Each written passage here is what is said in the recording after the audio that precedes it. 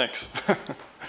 Yeah, thanks. Yeah, so my name's Josh, and I work in kind of a different direction than the rest of everyone here, I think. Yeah, I work on a team called Virtualization Security at Google, and we try to break out of VMs, and typically we're looking at kind of VM isolation from a guest escape point of view.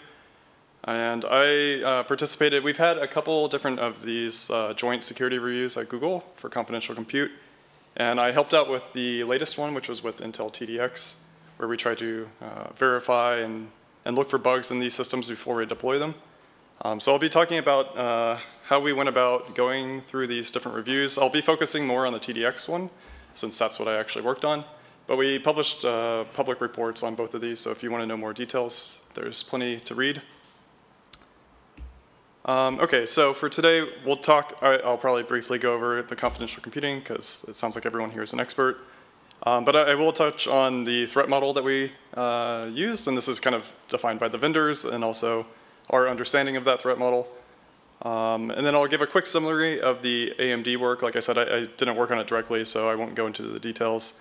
And then we'll spend most of the time going through TDX and some background on how TDX works. This was specifically TDX 1.0, which is kind of the current implementation. Some of the tools and techniques that we use for finding vulnerabilities there, what we found, and kind of we'll finish up with like a summary of common risks that we've seen between AMD's implementation and Intel's implementation, and kind of the forward-looking view of what's coming, and kind of our thought on just the risks with confidential compute implementations. Like I said, so this has been kind of a long-term project for Google. We've worked with AMD and Intel. This started back in 2021, I believe. And we kind of took the role of the auditor in this case, where we're going through and reviewing these systems to help build trust. The whole idea was we would publish a report and also try to push for open sourcing of these code bases so that others can go and do the same kind of review that we did. So this was like a white box security audit. We worked with the vendors, we worked with kind of the architects for these systems, and also the engineers that were implementing the firmware. And yeah, impactful, I would say. We had AMD, we ended up getting CVEs because this review was done after the hardware had already launched, and Intel, we did it as the hardware was launching. But over 30 bugs, basically 30 vulnerabilities were found between the two of these, which were all fixed as of now. Like I said, there were 2 reports that we published, and as of like a few weeks ago, I think now, AMD and Intel firmware for both of these is now open sourced. So you can basically go and reproduce what we did, and also now the code has been updated since we reviewed it, so maybe there's more bugs. Yeah, so like I said, I'm just one of a small, one piece of a larger team. We partnered with Google Project Zero, and so the first line here are the 4 different people that worked on the 2 different reviews, and then also Google's internal confidential compute team. So these are the guys that are actually developing confidential compute solutions at Google, Kafir and Erdem, and then also tons of different great engineers at AMD and Intel. So this is just a, oops, I need to stay close, I guess. This is just a kind of a slide taken, I think, from the AMD white paper, but it applies to both. Kind of the idea here, right, is that your TCP is now much smaller. You only really need to trust the hardware, the firmware, and your own VM that you're running in. But by shrinking the TCP, you've now expanded kind of the capabilities of the attacker. You can run from CPU BIOS mode, SMM mode, all these different super privileged modes that can do all kinds of crazy things with the hardware. Those are all within scope, and that really opens up for a lot of opportunity for different vulnerabilities than we're used to looking for. Yeah, so I guess obviously confidential compute is kind of this paradigm shift where you have control back to the customer, and you have this opportunity now for more innovation beyond just lift and shift of VMs to trusted VMs. Now you also have these new kind of tools and models that people are building on top of confidential compute as well. Yeah, so the threat model in general for the 2 technologies we looked at, right, we have the deprivileged host OS. The host now doesn't control the VM itself as much as it used to, like the lifecycle and everything. That's managed either by the TDX module or the S&P firmware image. But it does kind of still control scheduling of the VMs and things like that, and so you have to worry about what it can do there. But you have tons of capabilities. You can change system configuration, like how DRAM works and things like that. There's just a fairly large API in each of these, right? Behind each of these APIs is code that some implementation that could have bugs. And you have device control as well. This is all within scope. Basically, the only thing that's not in scope is generally it seems like they've placed physical access, like actually interposing on the machine or doing voltage glitching, things like that, or at least currently outside of scope. On the right hand here, I have kind of, right, you have this large hardware and software state space on the host side. You have a very large state space on the guest side. These are all the different configurations you can put the system into, basically. And you have a fairly complicated implementation and design for how these confidential compute solutions actually work, which leads to a pretty large, or pretty rich, I would say, maybe small but rich attack surface. Okay, so for the AMD, just to give some overview of how this works on AMD, they have the secure processor, which just sits off to the side of the x86 core, but still within the SoC. And they have a firmware that actually manages the confidential compute there. Critically, they have these RMP, the page ownership table and the nested page tables that prevents the x86 host from tampering with the guests.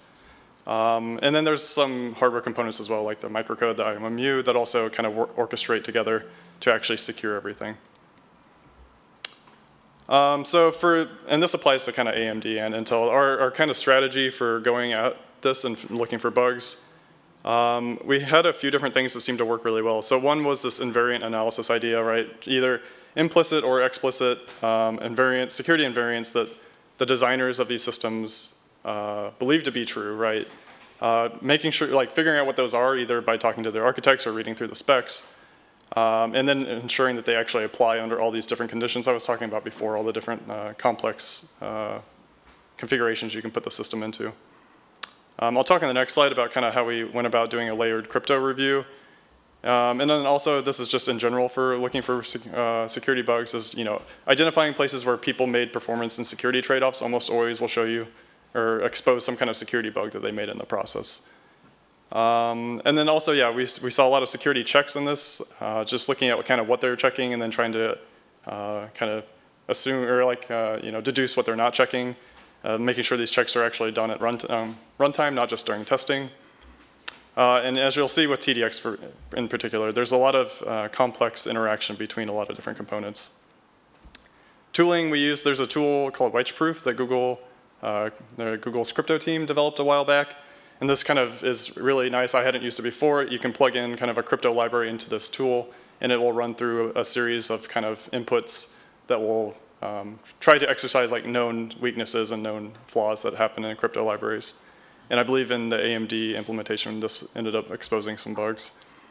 And then on AMD, we also had access to hardware, so we used the PCIe Screamer, which is a kind of a hacker kind of PCIe card that you can put in, and it lets you just send arbitrary DMA requests, which is really useful for actually testing how the IMMU works.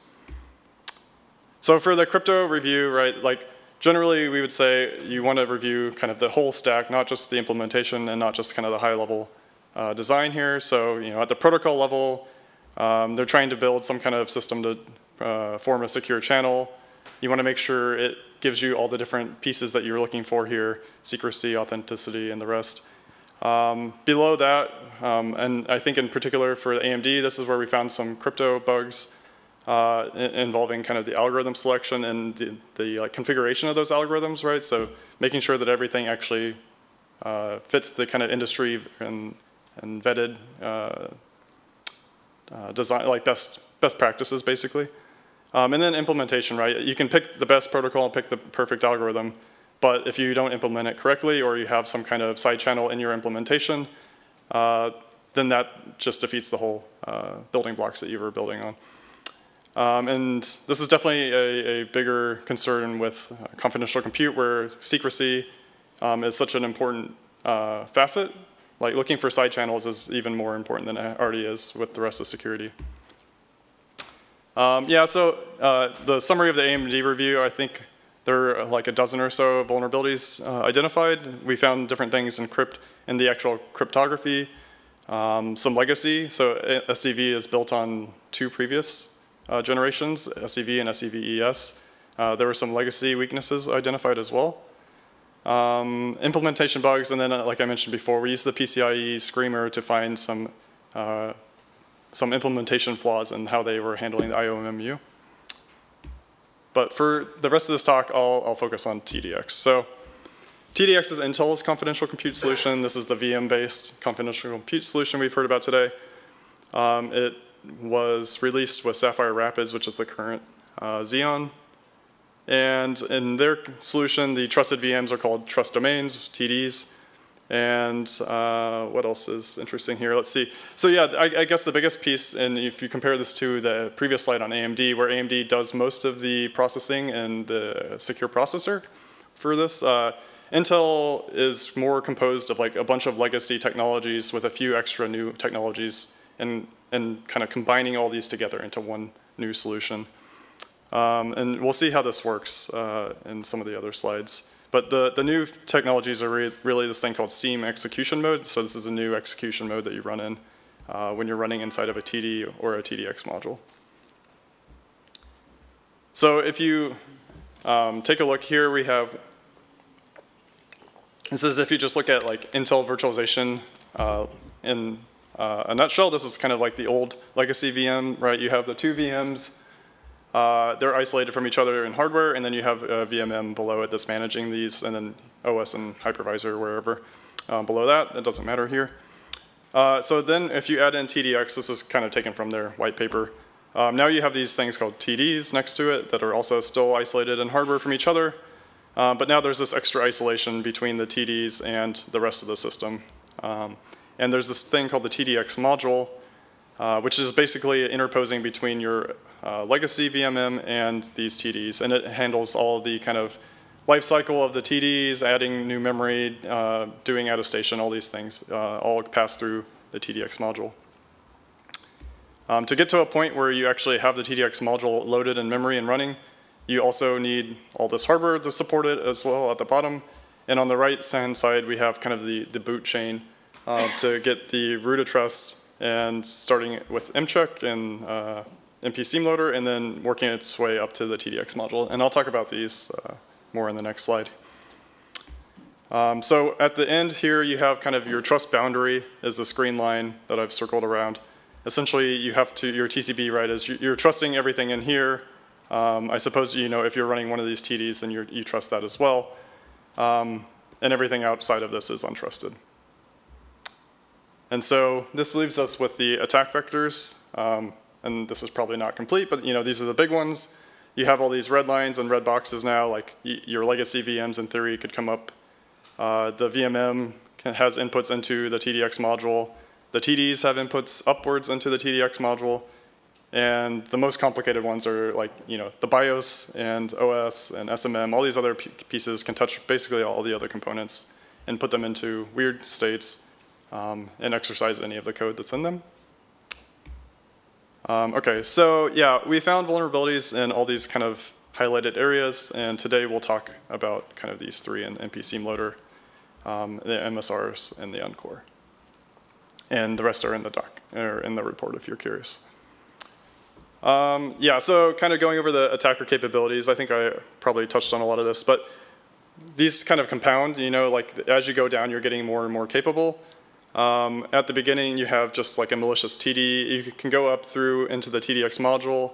I think I have a slide here in a bit, but it's like, let's say there's like 10 APIs, and that vector, the host has like 50 or something. It's way more, the host has way more opportunity to exercise bugs than the TDs, but the TDs do still have some interface. The host, yeah, it can mess with the TDX module, but it also can kind of configure MSRs and other things to change the system configuration as well. And finally, the BIOS just has even more privileges. It can touch more MSRs and Encore registers that the like your operating system can't touch. In theory, if you had a physical device plugged in, or you had compromised like a GPU or something, then you might be able to send arbitrary PCIe packets on the bus, and potentially try to access private memory that way. Yeah, so these are kind of the main capabilities. The initialization for TDX, just to cover so it's clear what these components do. Right, we have some trust rooted in silicon by fused keys, and that's what's authenticating the mcheck blob here and the MP seam loader blob here. mcheck is used, this is like the one component that we did not review. And I should state too, our scope of the review, I might have had it on another slide, was just on basically these components. Due to just kind of scoping out the project, we did not look at attestation really in the SGX side. We looked at kind of how attestation functioned within these components only. So mcheck and ACTM are bundled as part of the microcode update. These basically look at, from my understanding, they kind of look at the system, how it was configured by the BIOS, make sure that memory isn't aliased on top of each other, and some other checks to kind of make sure that the system's in a somewhat sane state before proceeding. The BIOS is in charge of loading that, and then later the VMM loads NP seam loader, which is non-persistent seam loader. Its job is really just to load, to like bootstrap the persistent seam loader, which then its job is to load the TDX module. And I think these are kind of split out so that you can upgrade over time and kind of swap some of these later modules out to upgrade them. Okay, so to start with the MP seam loader, this is, like I said, this is the first stage loaded basically, and the way it works, right, we're at the point now here where we booted into the OS and we don't really have a trusted, like the OS is not trusted, right, this is outside the TCB. We need to establish some kind of trusted code. And the way they do that is by leveraging a legacy technology called ACMs, which are these authenticated code modules. These are signed modules by Intel. There's a fused key that they use to authenticate the code. So you run an x86 instruction that jumps into this module, and like as part of that instruction, it does the authentication.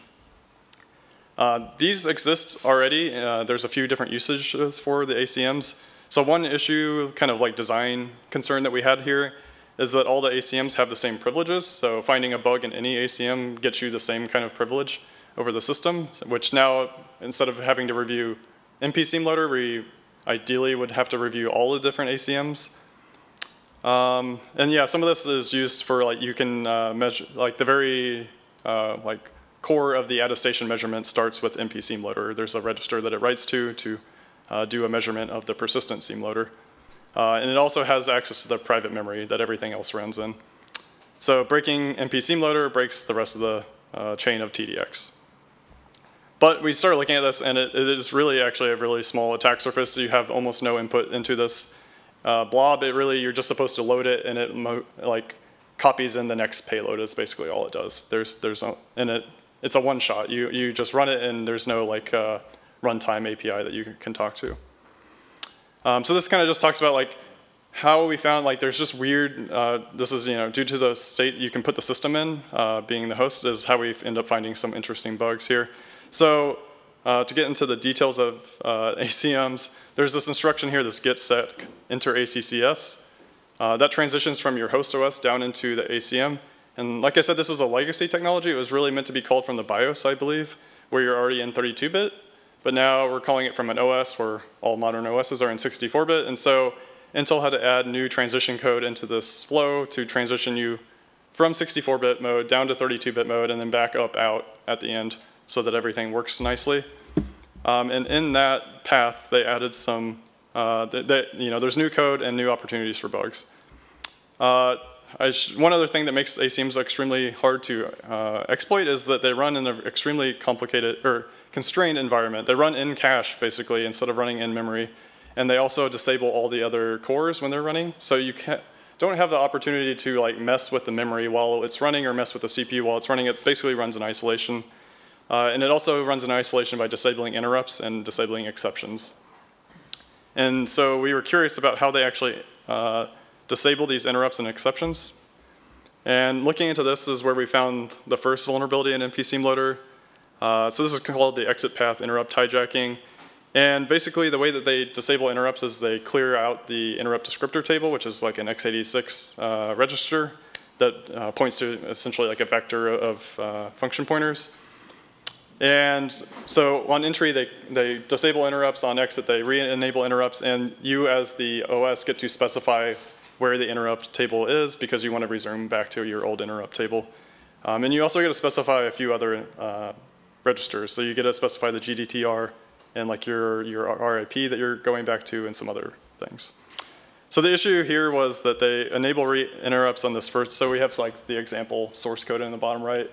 They enable interrupts, and then the rest of these instructions basically have no opportunity to cause exceptions except for LGDT. If you pass in an invalid address, you can actually cause that to cause an exception.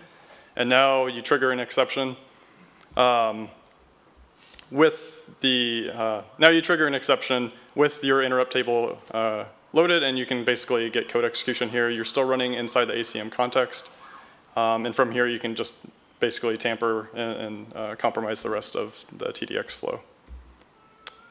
Let's see, I will skip past. So the TDX module is actually the thing we spent the most time on, and we actually didn't find too many bugs here. Like I mentioned earlier, yeah, there's about 10 APIs coming in from the guest and 45 or so, let's say, coming from the host. We found 4 bugs. These were mostly, I think, around the TLB tracking. They have this very complicated system for managing memory and managing cache coherency with the different TDs. And so we spent a lot of time looking through that and found a couple minor bugs there. Yeah, so the rest of this, let's see. I'll quickly go over. So MSRs and Uncore, these are like control registers on x86. MSRs control the CPU, and Uncore controls like all the things in the SoC other than the CPU.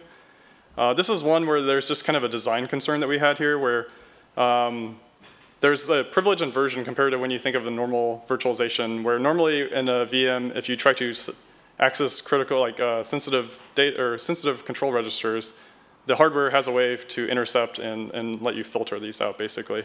But with TDX, it's kind of the opposite, where the host OS can change all these registers, and the TDX module has no way to kind of intercept these changes. So we went through and reviewed. We basically categorized these MSRs in 3 different ways. There's some that only affect the same hardware thread that you're running on. So this diagram on the right is like a time diagram, where if you do change something on that's a thread-specific MSR, the TDX module, in theory, when it launches, like the next time you call into it, it could check and see if that has changed. There's still kind of a window there, but it's not that bad. The bigger concern is if you have these core-specific or platform-specific MSRs, while the TDX module is running or while the TD is running, these can just change out from under it. Some of these are things like speculative execution controls, and some of the mitigations for that are done in MSRs.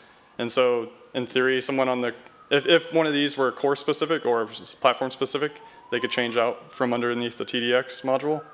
And there's also things like ECC, which I won't get into. We have slides here, but basically there's a concern if you can disable ECC, that might be the only mitigation you really have against Rowhammer. But feel free to talk to me afterwards if you want to know more about that. Let's see. Lastly, yeah, I'll quickly go over side channels. This was definitely a larger concern. Side channels are already a large concern, but I think with confidential compute, any leakage of information is going to be much more impactful than just regular VMs in general. We had a couple of different side channels that we looked for. The most interesting is this Axis Oracle. And there's a couple of different ways that we found where you can kind of get information about what the TD is doing based on the memory access patterns that it has. And we have kind of 3 different primitives that we found. The best of which is this monitor mwait instruction, which lets you get like kind of cache line level information about which data the TD is accessing. Now you don't know the contents of the data, but you know kind of the address of that data, and depending on the workload, you might be able to deduce more information from there. So this is kind of just another kind of reminder that you should use constant access operations, especially in your crypto operations, right? Not only constant time, but you want constant access as well. Okay, so I'll wrap up with, so the review we had, I guess the main point here is all of this is open source now. The spec and the source are on this link here. Intel has a bug bounty if you're also interested. And as well as that, we reviewed TDX 1.0, which was kind of the initial platform here. And now they have specs for 1.5 and 2.0, I believe, up. These cover a lot of things, including live migration, which is basically it's going to include a lot more complicated things than we already looked at. So live migration is already complicated without confidential compute. and we mentioned I/O in I think the previous talk. So I/O is also going to add more complexity. Now we have other devices that potentially have confidential compute solutions that are interacting with the CPU's confidential compute solution. There's just a lot of complexity here. So, and also there's a lot of things I didn't cover. Feel free to look at the report. Kind of just highlight some common risks that I've noticed between the AMD review and the Intel is, unfortunately, all of this code is still written in C or C++, right? So your entire TCB is either hardware that you can't look at or memory unsafe languages that a single bug is potentially game over. I didn't mention TDX does actually, in the TDX module, they use quite a few security mitigations like software mitigations. And so that helps a little bit, but you're still running on top of this memory unsafe language. I believe in both cases as well, there's a dependence on the cache and registers as a security boundary. Your data stays in plain text in the cache and in the registers and only gets written out as ciphertext when it goes through the memory controller and gets written out to memory, like external memory. And so this is, I don't know, this is again like an area where historically, yes, these have been security boundaries, but there's more and more research into kind of looking for side channels, cache-based side channels, looking at, there's been recent bugs that have leaked register contents between threads as well. So I'm not super confident, right, that this is like actually a robust security boundary. There's probably something that could be done better there. We mentioned the heavy crypto usage, yeah, between this, there's just a lot of opportunity to make mistakes throughout that design. I mentioned a lot, yeah, the hardware configuration is the biggest one. It's it's easy for me to go through and review all the code and think about if there's memory corruption bugs there. It's much harder to go through and think about all the thousands of hardware control registers, many of which are undocumented, and what they actually do to the system and if they would kind of break any security invariants. So this is definitely a challenge. Yeah, and I guess the last point is, a runtime compromise like that NP seam loader compromise, it's not attestable. You can compromise it and then just load the next stage and attest whatever you want at that point. So a lot of these compromises at runtime, I'm not sure we currently would be able to detect them. Okay, yeah, but so I've talked a lot about bugs. I think in general, compared to just normal traditional VMs, this is a significant improvement, right? That deprivileges the host by design. The cost for doing a host-to-guest attack is extremely high compared to what it was without confidential compute. Obviously, the collaboration that we had with Intel and AMD was very fruitful, so we would definitely encourage more of this with other vendors and other users of these hardware devices. And also, open sourcing of this has been really great. We pushed hard for both of these to be open source, and I think at this point now, at least AMD and Intel, the firmware is open source and you can look at it. And yeah, just I keep saying complexity, complexity. I think this is complexity. We're going to have a long tail. There's growing pains here as we get used to this and we work out all the kind of low-hanging fruit and the bugs. So getting to a point where we can roll new TCB versions out and quickly patch and update our attestation expectations is definitely going to be useful. So I'll stop there if there's any questions.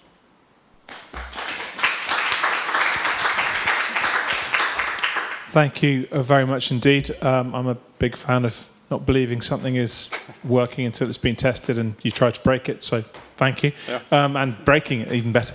Any questions that have come out from that? Anyone want to raise their hands? Lots and lots of things. I think the slides presumably will be available for everyone to look at.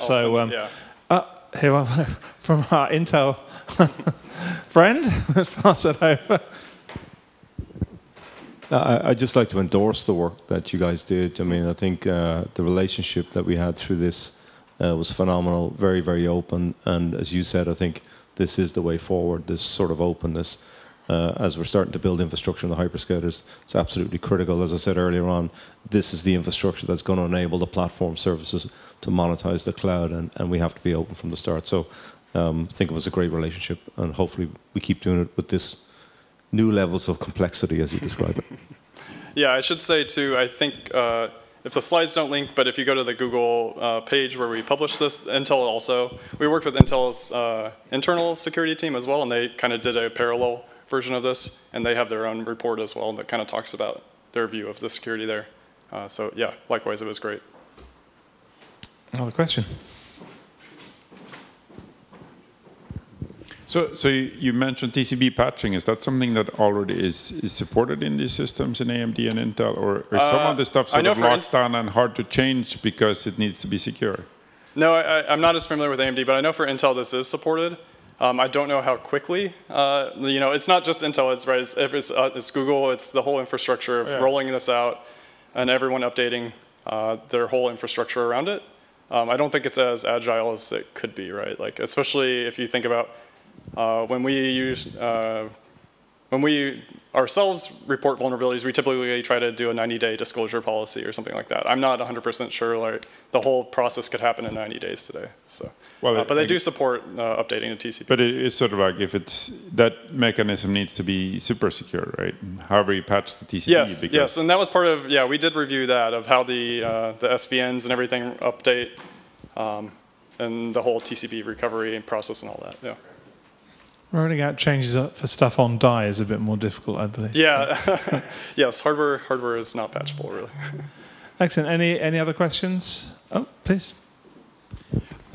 Thanks for the great talk and the great work. I'm really curious, did you find any issues that didn't make it to the report where there would be like, well, it's an issue, however, it seems that it's not part of the threat model, or, you know, I can imagine it was a dialogue, and in some case it could be argued like, well, it's not part of the threat model, even though it is an issue, because there have been such discussions with SGX, I believe, earlier on, where there were some issues, and then somebody said like, well, it's not part of the threat model, but it's still a really bad thing. Yeah, nothing comes to mind. I'm trying to think. There's just the things that are kind of like on the edge of the threat model of like more physical attacks, and on some of these we didn't really look into because I don't know if I mentioned for Intel we didn't have access to hardware. We had to use a simulator because it was a little earlier in the process. So like I think for things like maybe SGX, I think there was like Plunder Vault where they were using the voltage controller on the motherboard to glitch the CPU. This is something that we were also curious about with TDX, and it's like probably technically out of the threat model, but still something that's interesting. But we didn't have hardware, so this is something that would be interesting for future work. All right, thank you very much indeed. Thank you.